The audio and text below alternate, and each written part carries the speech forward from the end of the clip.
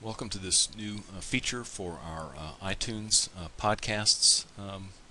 What we're going to do is learn some PowerPoint tricks, and what I'm going to do first is teach you how to do this animation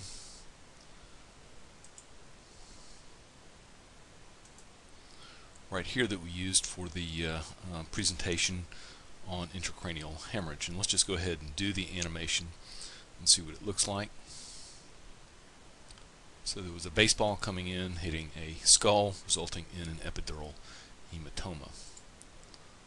Go ahead and we'll get out of that. So what we're going to do is we're going to post these about once a month, and it'll take about 5 or 6 episodes probably to teach you how to do this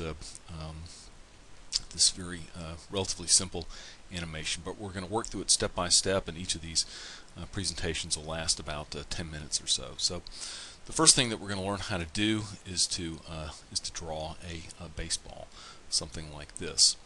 So what we're going to do is just going to start with a blank slide, and the first thing that you may or may not be able to see are the grid lines, and these are the grid lines right here. And I like to have the grid lines on. I've just turned the grid lines off, and the way that you turn the grid lines on is you go to View, and you just click on grid lines there, and the grid lines will pop up. And the reason that I like to have the grid lines on is that they'll give you sort of a landmark for some of the tricks in some of your illustrations. So let's go ahead and start making that baseball. And the first thing we're going to do is go to Insert and go to Shapes, and we're going to go to Basic Shapes, and what we're going to do is we're going to put an oval or a circle onto our slide. So go ahead and click on Oval, and then click somewhere on the slide, and an oval is going to pop up. Now what I'm going to do is change this to make it look more like a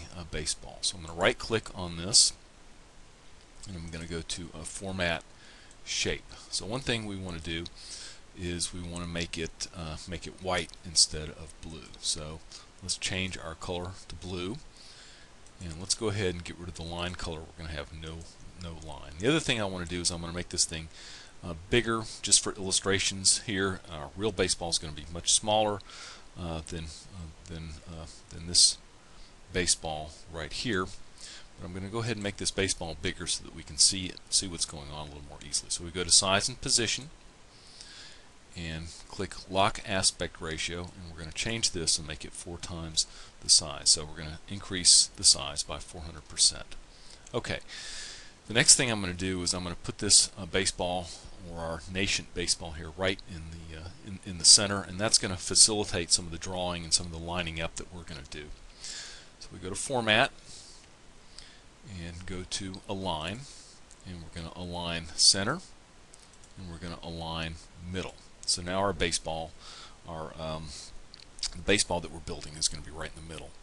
Next thing we want to do is we want to add some depth. So we go to Shape Effects, and you can see that there's a bunch of different presets that you can use here to change the appearance of this baseball. And the one I'm going to choose is Shadow. Of course, there's lots of different ones that you could use. We could use, say, this one right here.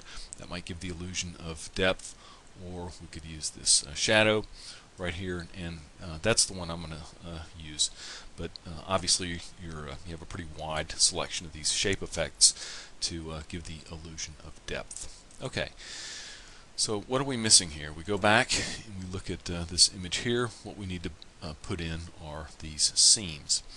And the way that we're going to put the seams in is we're going to add a line, or actually a curve, and then what we're going to do is make that curve sort of a dotted line. So we need to go back to Insert, and we need to go to Shapes, and we need to go to Lines. And the type of line that we want, we have a bunch of potential lines right here. The line that we want is the curve. So we click on Curve, and now you're going to see why I put this baseball right into the middle and why I put these grid lines. So where this grid line right here